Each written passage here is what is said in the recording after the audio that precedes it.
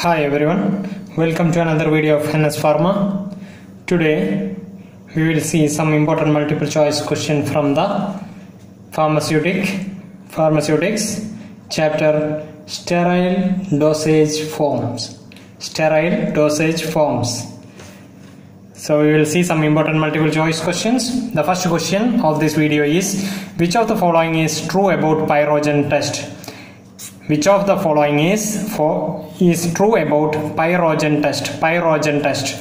Options are: 3 adult rabbits of either sex are required, 5 adult rabbits of either sex are required, 3 adult rabbits are required, 5 adult rabbits are required. The correct answer for this pyrogen test is 3 adult rabbits of either sex are required. 3 healthy adult rabbits are required, belongs to either sex. It should be not less than 1.5 kilogram each. 1.5 kilogram minimum should be there each rabbit, and 3 adult rabbits of either sex are required for the pyrogen test. Now we will move to the next question. Question number 2. Method for particulate matter monitoring. Options are: visual method, counter method, light blockage method, all of the above. This is used. Question is particulate matter monitoring. The correct answer for this question is all of the above. The different method for finding out the particulate matter is: visual method is one, then counter current method, then light blockage method, then filtration method is also there. Filtration method. These are the different type of methods which is used for the particulate matter monitoring. Now we will move to the question number 3. What is the maximum number of permitted limit of particulate matter?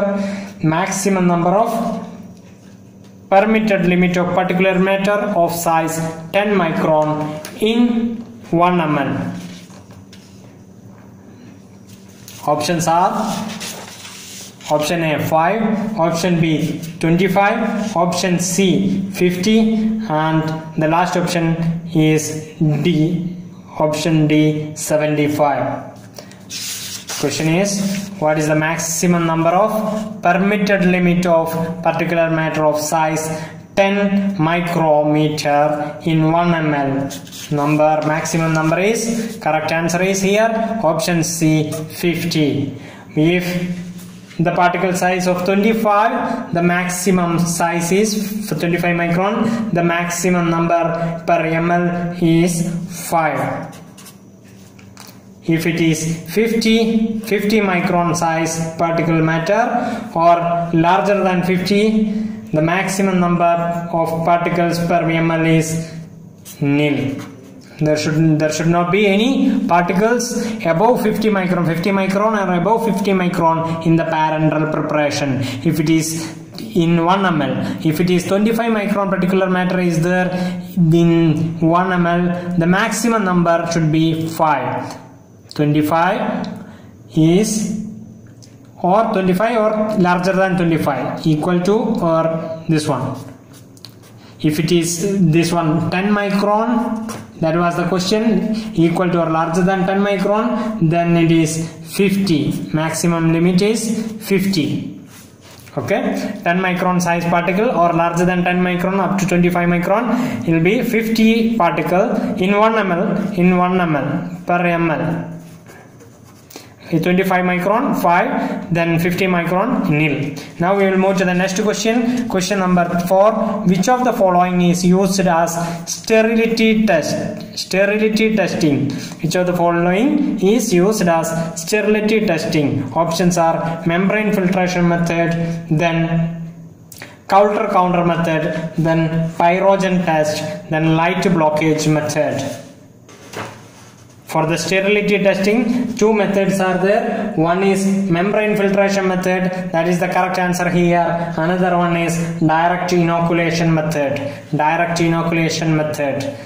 Two types of methods are there for the parenteral preparation sterility testing. One is membrane filtration method, another one is direct inoculation method. Now we will move to the next question. Question number 5. Which of the following area should be featured with the HEPA filter? Which of the following area should be featured with the HEPA filter? Options are preparation area, option B aseptic area, option C quarantine area, option D finishing and packaging area. The correct answer for this one, HEPA filter, that is high efficiency particulate air filter.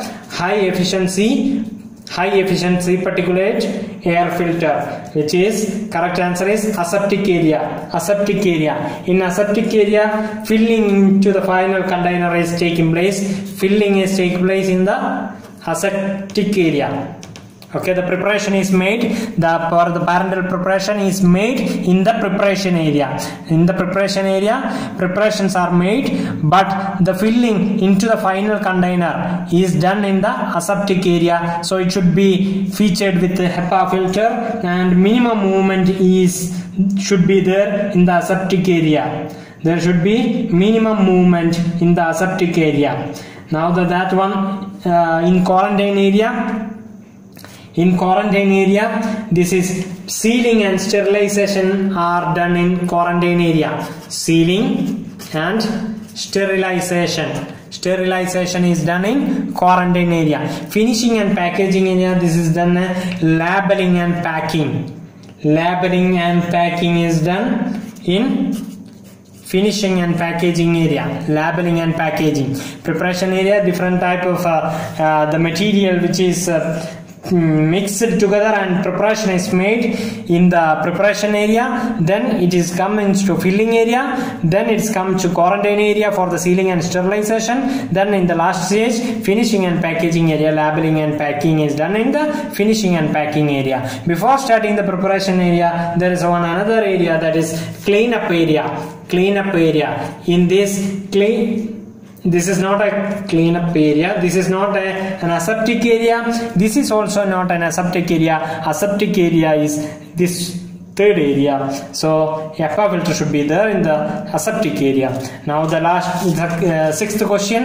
In parenteral preparation, the production filling carried out in parenteral preparation production, filling is carried out. Final connect to the filling is to the final container is carried out in aseptic area. Correct answer is filling into the final container is done in aseptic area.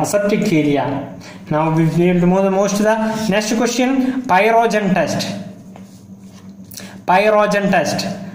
is carried out in which animal? This is the question in the first question. This is the same question in the first question. Here you can see the first question. Which of the following true about pyrogen test? We studied 3 adult rabbits of either sex are required. For the pyrogen test, rabbits are used. So pyrogen test is carried out in which animal? Mouse, frog, rabbit, horse. The correct answer is rabbit. Option C, rabbit is the correct answer. Now we will move to the next question. Question number 8. Which of the following reagent is used in the leakage test of parenteral preparation? In case of leakage test, for the leakage, for knowing sealing is done very well or not, especially in case of ampules.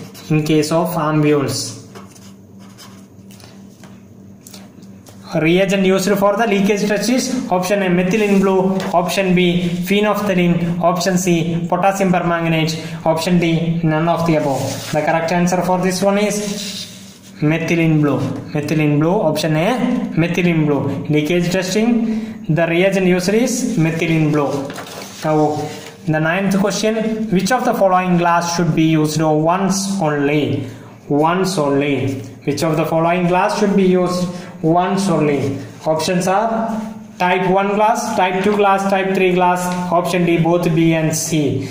Correct answer for this question, once only, that is both B and C. Type 2 and type 3 glass. Type 2 and type 3 glass are soda lime silicate glass. Soda lime silicate glass. Type 2 is with high hydrolytic resistance, while type 3 is comparatively moderate hydrolytic resistance. That is type 2 and type 3 are made up of soda lime silicate glass. The type 2 is with high hydrolytic resistance, then type 3 is with moderate hydrolytic resistance. Type 1 is borosilicate glass or neutral glass. This is borosilicate or neutral glass. Type 1. Here the answer once only, then both B and C, that is type 2 and type 3 glasses we can use only once. Now we will move to the next question, question number 10. Which of the following is used as antioxidant? Which of the following is used as antioxidant for parenteral preparation? Options are sodium metabisulfite, sodium sulfate, sodium thiosulfate, sodium sulfate. The correct answer for this question, the antioxidant for parenteral preparation is sodium metabisulfite. The next question, question number 11. Which of the following is non-aqueous vehicle for parenteral preparation? The question is non-aqueous vehicle for the parenteral preparation. Options are arachis oil, sesame oil, almond oil. Option D, all of the above. Question is asked for the non-aqueous vehicle for the parenteral preparation. Arachis oil, sesame oil, almond oil, all of the above. The correct answer for this question is all of the above. Arachis oil, sesame oil, almond oil we can use as non-aqueous vehicle for the parenteral preparation. We will move to the next question. Pyrogens can be removed from the water. Pyrogens can be removed from the water by filtration, membrane filtration, simple distillation, then boiling. Pyrogens can be removed by which of the following method? Filtration, membrane filtration, then simple distillation, then boiling. The correct answer for this question is simple distillation. Pyrogen can be removed from the water by simple distillation. Pyrogens are byproducts of bacterial metabolism. They are polysaccharides. Pyrogens are polysaccharides. They are byproducts of bacterial metabolism. Byproducts of bacterial metabolism. That is the pyrogens. So pyrogen can be removed by simple distillation, membrane filtration method, boiling are not suitable for the pyrogen removal, but for the pyrogen removing, simple distillation you can use. Now we will move to the next question, question number 13. In intramuscular injection, that is IM injection, the volume should not exceed dash at one side. The volume should not exceed dash at one side. Options are option A 4 ml, option B 6 ml, option C 2 ml, and option D 10 ml. The correct answer for this question is 4 ml. For the IM injection, in IM injection the volume should not exceed 4 ml at one side. Next question, question number 14.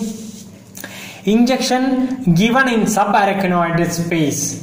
Injection which is given in subarachnoid space is called intra-arterial injection, intrathecal injection, hypodermis, intra-articular injection. The correct answer for this question is in subarachnoid space, injection given is intrathecal injection. We will move to the next question, question number 15, and the last question of this video. Intradermal injection. Intradermal injections are given to which side? Subcutaneous tissue. epidermis, dermis, between dermis and epidermis. Intradermal injections are given to between dermis and epidermis. The correct answer for this question is option D. Intradermal injections are given to between dermis and epidermis. So thank you guys for watching this video. If you are watching this channel, first of all, you just subscribe the channel and press the bell button. You will get the notification whenever I upload new videos. Thank you.